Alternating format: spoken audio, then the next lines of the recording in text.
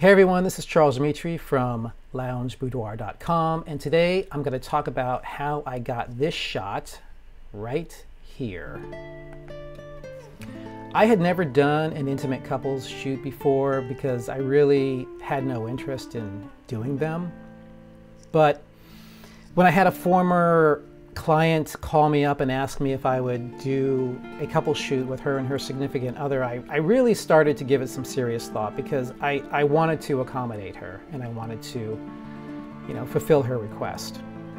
I wasn't a fan of many couples shoots that I had seen online previously. They just didn't really appeal to me. The couple's in bed and then various scenarios are playing themselves out. Just didn't speak to me. I told my client about my hesitations and told her basically that, look, if I'm going to do a couple shoot, I'm going to do it the way kind of I want to do it. Because I had been thinking about how I would approach a couple shoot in the weeks prior to her calling me, coincidentally enough. And I gave it some serious thought. So when she called, I thought, wow, this is the perfect opportunity to get the ideas in my head and actually photograph them and see if they were going to work. I said, let's get together on FaceTime with you and your significant other, and I'll tell you my ideas, and if you guys like it, then we'll move forward. So we got together on FaceTime, and I basically told them that I found a lot of couples shoots lack a certain masculine edge. Most boudoir is shot by women, so most couples shoots are shot by women, and not all, but a significant majority of them just are shot from the perspective of a female. And I just found them to be a little soft. And I wanted to shoot one from an unapologetically masculine perspective. And I told them this, and I said, look, I want to borrow themes and the tone and the energy of 50 Shades of Grey. I want to have the man in a suit, fully dressed, and she's going to be in lingerie, and we will sort of play around with that theme of submission and domination. I wanted a very strong masculine-feminine polarity.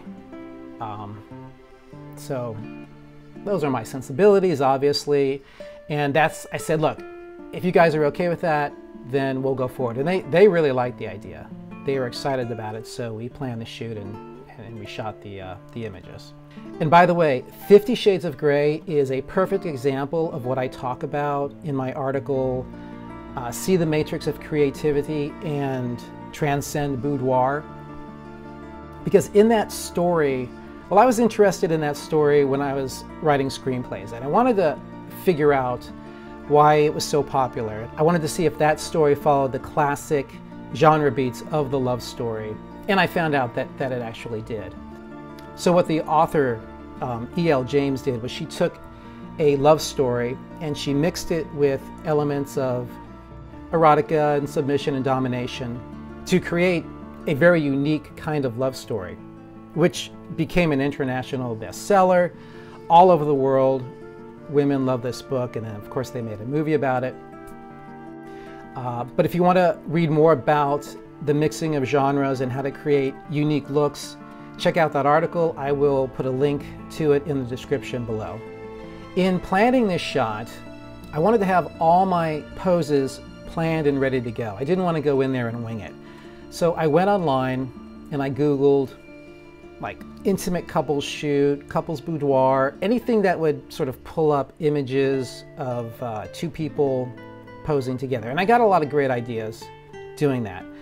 Now the studio that I shoot in has a bench, and what I did was I placed it lengthwise. So she's sitting on the end here, and that allowed her to place her arms behind her and really get that kind of rigid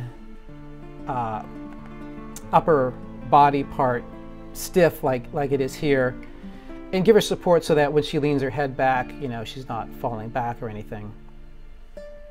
Now I can't remember if he's straddling her legs or she's straddling his legs, but somebody's straddling someone's legs. in order for them to get in close proximity the way they are there. I didn't want to use a bed because a bed you might see the bed extended behind them. And I didn't want that. I just wanted the two of them isolated, alone in sort of this, shadowy, dark, dramatic setting. I shot this with a small strip box, overhead strip box with a grid on a boom arm. But you could use a small beauty dish. I would use a gridded beauty dish so the light's not spilling out all over the place, with a diffuser as well. You could also use just a small modifier of any type. And what you have to do is you have to kind of fine-tune the positioning of both of them, because when you're using overhead light, there's really a small sweet spot, small area that is really going to work for you, where your subjects are illuminated the way you want them to be illuminated. I really like how her face is fully illuminated and his is more in shadow. Now when you get into post, you can raise the shadows so you see more of his face. I just happen to like this version of it. If you look really close, you can see his face, but you have to work for it to really see it. So if you want to try this yourself, like I said, use a small modifier with a boom arm or rig something up overhead. You might be able to get away with a very tall light stand coming down at an angle as well if you don't have a boom arm. And if you like these videos and you want me to make more of them, please like and subscribe. I certainly appreciate it. And I will see you at a future point in the YouTube universe.